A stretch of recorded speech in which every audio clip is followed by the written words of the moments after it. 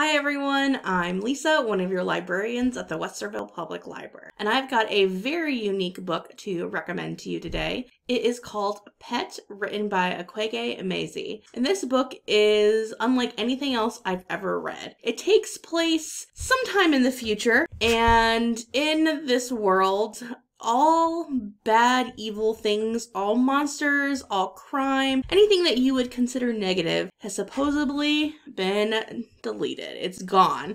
It's been taken care of. There are no monsters anymore. The main character is named Jam, and they and their best friend Redemption have grown up with this knowledge their whole life, that there's nothing out there. Anything that's bad has been taken care of in the past. However, Jam meets someone named Pet. And Pet is a creature that I would describe as a monster. They've got horns and all sorts of colors and claws, and they are a very dark creature. And Pet emerges from one of Jam's mother's paintings with a drop of Jam's blood.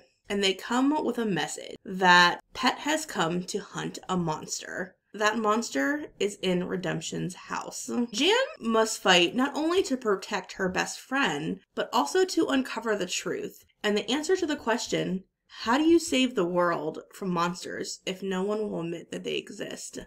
This book is geared towards teenagers, I would say 7th grade and up, and it asks a lot of difficult questions about life, identity, society, what makes something good or bad, and what happens when we ignore human nature and human behavior. It is very dark in places, so if that's not your cup of tea, this is not for you. And this world is very interesting because it does take the concept of what happens if there's no bad. There's no bad people, there's no monsters out there, so to speak, and what happens then? And what do people believe in? And what makes people do good things if there's no threat of bad things? Like I said, it is unlike anything else I've read. It's got a little bit of the supernatural in it. It deals with a little bit of gender identity, but that's not a huge part of the story. The story is figuring out what the monster is in Redemption's household. I highly recommend this one. It's going to make you think. It's going to leave a little bit of a pit in your stomach when you finish it,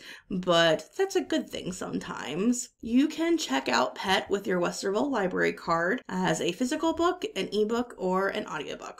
Thanks for listening and get to reading. Bye.